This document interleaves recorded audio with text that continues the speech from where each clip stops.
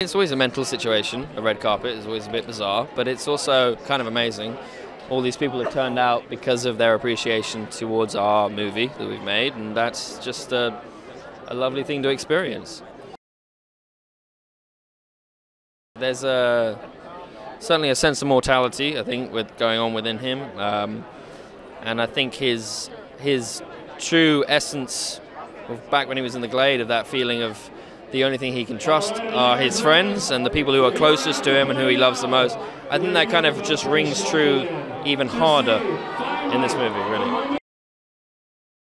You know, there's some sadness in there, but there's also a sense of hope and a new beginning that's instated at the end of the movie, which is a positive. It will leave you feeling positive, I think.